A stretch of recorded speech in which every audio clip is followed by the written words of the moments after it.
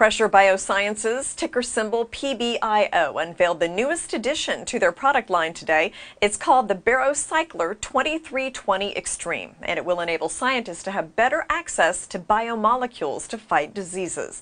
The Barocycler 2320 Extreme is expected to become the centerpiece of the recently announced co-marketing agreement with global life sciences analytical technologies leaders, SCIEX. Well, the product unveiling took place during the recent annual conference of the American Society for Mass Spectrometry in San Antonio, Texas. The company also announced that scientists from 6 separate research groups made presentations on the company's PCT-based product line at the same conference. The results presented show the company's instruments, when used properly, resulted in quality improvements and improved time and cost efficiencies. Pressure BioSciences was able to demonstrate the compelling advantages of its patented PCT platform.